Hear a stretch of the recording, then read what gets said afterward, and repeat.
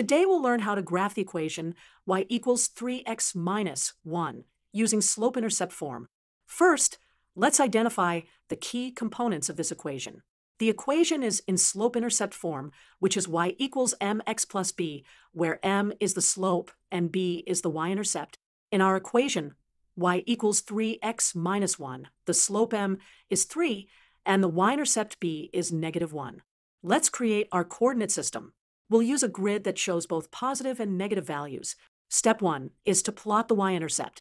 Since b equals negative 1, we plot the point 0, negative 1.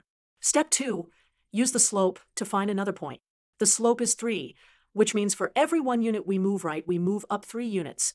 We can write this as rise over run equals 3 over 1. So from our y-intercept, if we move right 1 and up 3, we get to the point 1, 2. Step 3, let's draw the line through these points. This line represents all points that satisfy the equation y equals 3x minus 1. We can extend the line in both directions since it continues infinitely. Let's verify some points on our line. When x is 0, y equals negative 1. When x is 1, y equals 2. And when x is 2, y equals 5. All these points lie on our line, confirming our graph is correct.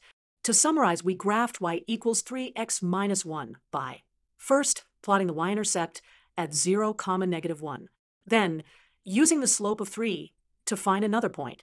Finally, drawing a line through these points. This method works for any equation in slope-intercept form.